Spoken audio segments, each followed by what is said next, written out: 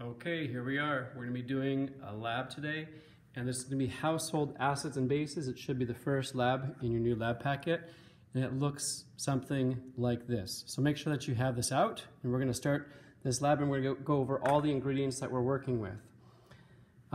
We're going to be looking at testing what's called the pH, or the acidity. We want to know what the acidity of my compound is. Does it have a high amount of acids, or does it have a low amount of acids?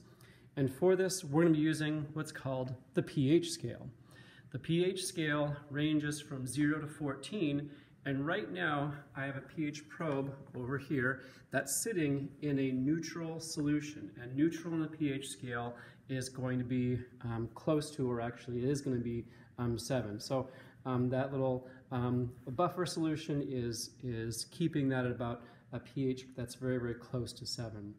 So what we're going to do in this experiment is we're going to be testing the pH in two different ways. We're going to be testing it with what are called test strips right here, and these will test whether it's something either an acid or a base. These are called litmus papers. So this red can either stay red or it could change to a blue color. This purplish one can either stay purple or it can change to a red. So what you can do is, with this litmus test, is that if it turns red, it's an acid, because it kind of rhymes.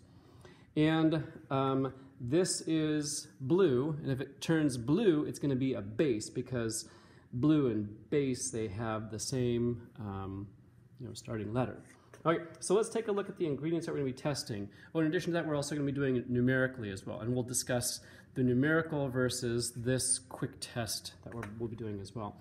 So we're looking at vinegar. So here's our vinegar. That's going to be our first, and we have this in test tube number 1.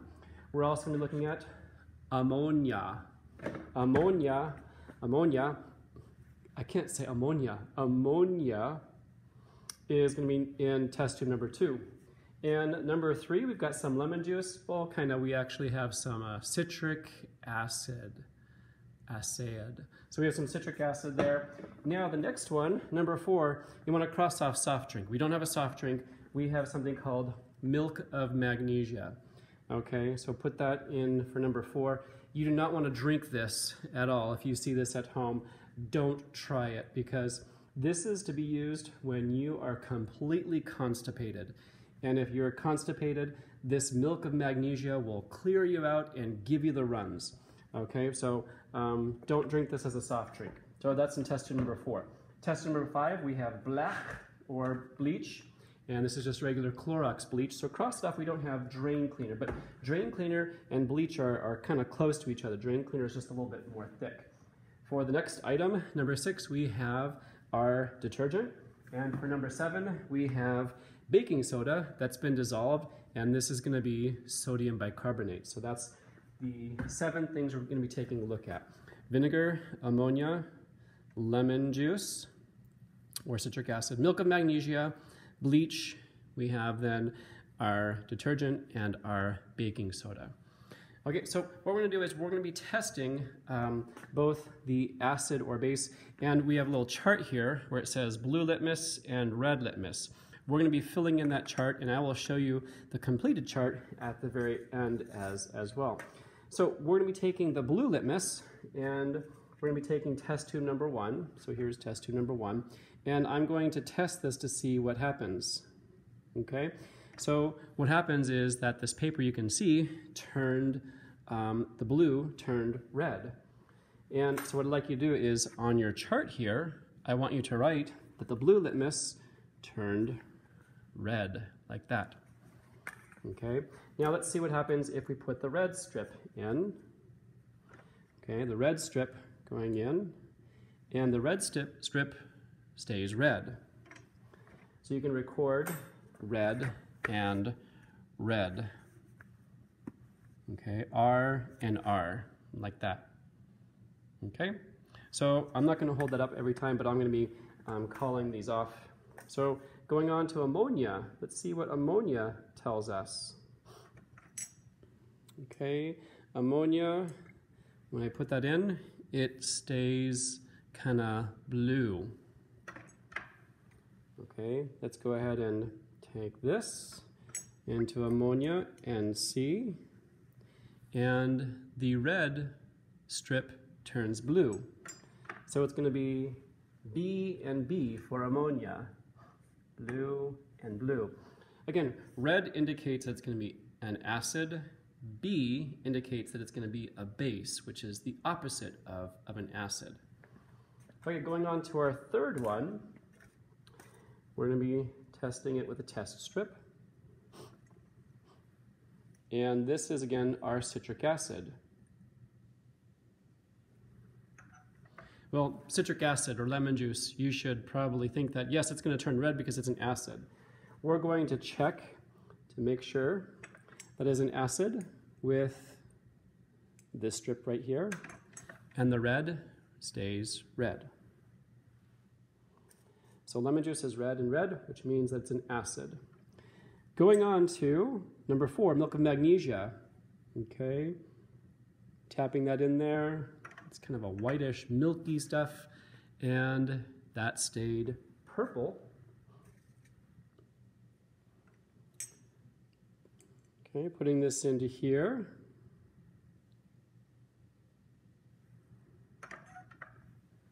Okay, it's kind of whitish in color, but you can see there's a little bit of blue in there as well.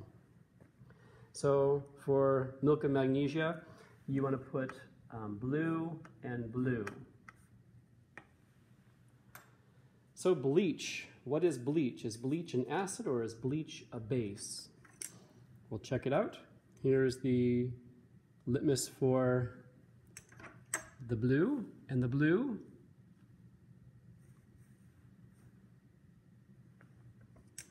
Do that again. Oh, you can see this. It's kind of interesting. It's turning white. What's going on with that? So for bleach, okay, it turns white. And for the red, this turns, well, it looks like a hint of blue, but it also kind of turns white as well. So that's not turning neither blue nor red. We'll discuss that in a few minutes at the end of the lab. Next one we're testing is the detergent. Okay, this is just regular laundry detergent. Do you want to add acid or do you want to add bases to your clothing? Okay, it kind of stays bluish. So for detergent, for the base, we're going to put the blue. And for our test strip here, we're going to plug that in and see what color it turns.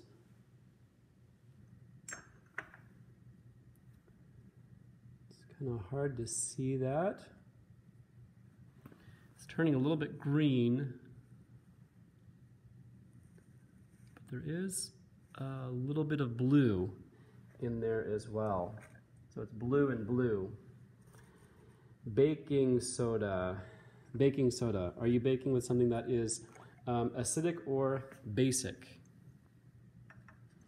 Okay. I just dipped the blue in, and it's blue.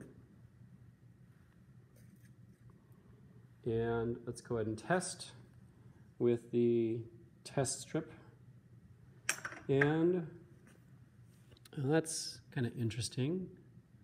That one stayed kind of red.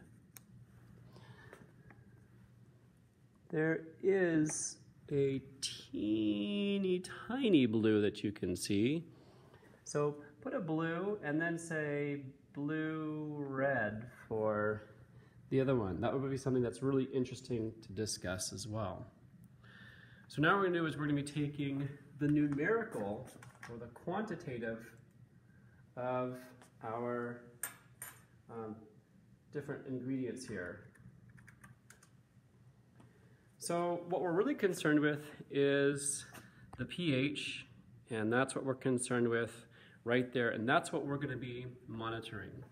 So I'm going to be taking these test tubes one by one, And we want to figure out what is the end result of this. So I'm now taking it, you can't see this, but I'm taking this probe. Let me actually go back so you can kind of see that probe again. I'm going to be taking this probe out and putting it in each one of the test tubes, one by one by one. And in between, I'm going to also rinse with water so I'm not transferring one material to another. I don't need to collect anything, we're just really looking at that number. And so this is the number that we're going to be writing down on our lab assignments.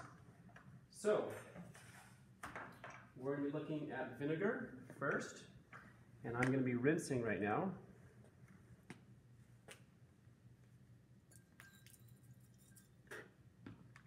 Okay, and I'm now putting this into the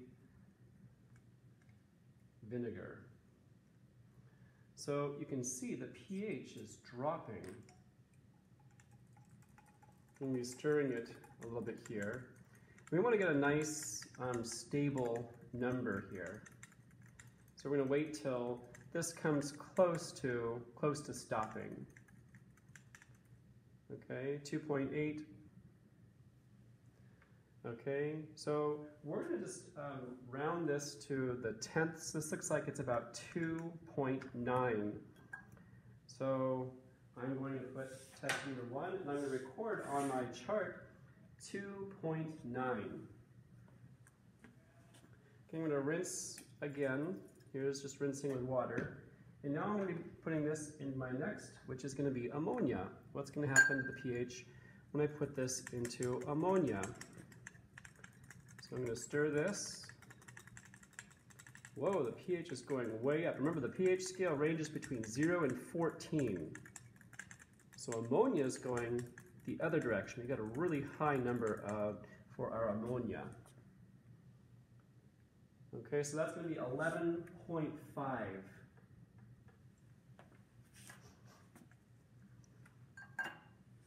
Okay, I'm going to rinse our probe. Let me go ahead and go back so you guys can see what I'm doing here. Okay, rinsing the probe. We're going to be going to the next one, which is the citric acid or the lemon juice. What's going to be happening to the pH? Well, remember, lemon juice is citric acid, so we're getting a low pH. So vinegar, which is also an acid, gives us a low pH. Lemon juice, or citric acid, is also giving us a low pH. So we'll record that as 1.8. Put that in there to sit. And we're going on to our next one, which is going to be the milk of magnesia, also called MOM, M-O-M, milk of magnesia. Let's see what the number is for this.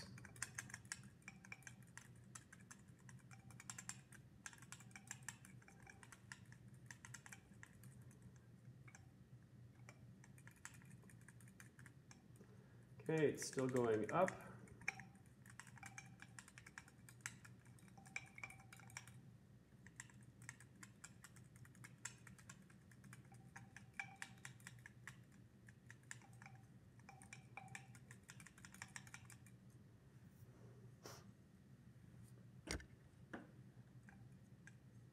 Now, I would actually expect this to be quite a bit higher than this. And I will tell you why later of the milk of magnesia. So it's a magnesium compound. And so magnesium, again, is a positive ion. And this one is taking its slow, sweet time.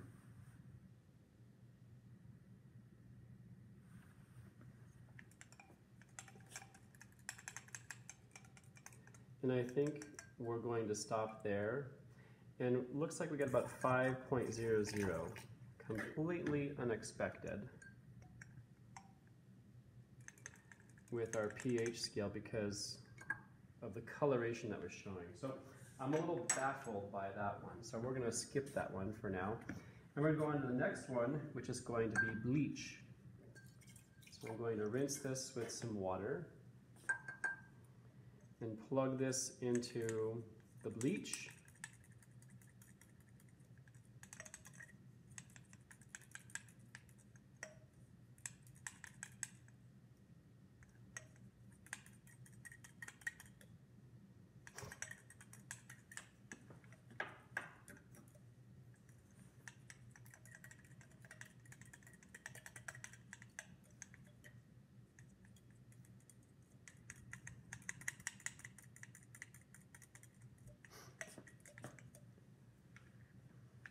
I'm going to get a different pH reader. So that's going to be in video 2.